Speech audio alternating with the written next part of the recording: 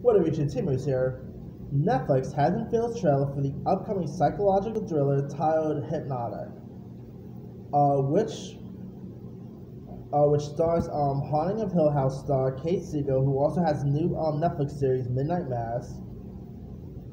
Hypnotic is directed by Suzanne Coate and also stars Jason O'Mara and Dua Hill. Here's what it's about.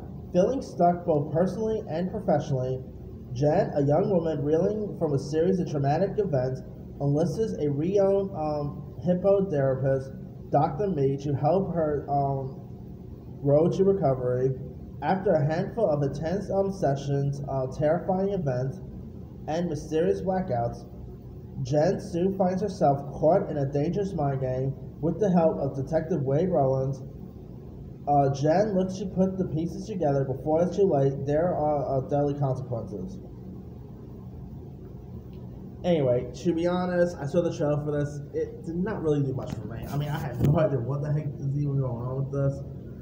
It was actually reminded me of that not so good Jessica Alba movie that premiered years ago called Awake. Definitely reminds me of that in a way. But anyway, this trailer did look a little boring. I mean, Kate Siegel, she's actually a pretty good actress. I know she was pretty good in the movie Hush. She's actually pretty good on Midnight Mass, so there's that. Anyway, this looks like this could be interesting. I don't know, but just the trailer didn't do so much for me. I mean, yeah, I wanted to like. I'm always interested in checking out new psychological horror thrillers, and this one does not really even know what it wants to be. Like, is it a horror? Is it psychological?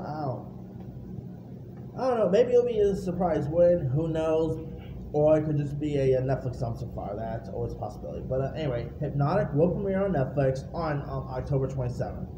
Let me leave you guys. What did you think of the trailer for Hypnotic? Did you like the trailer? Are you trying to check the film out? Do you like the sound of it? Drop comments below. Don't forget to like, subscribe, hit that bell for more notifications. This is Henry Simon.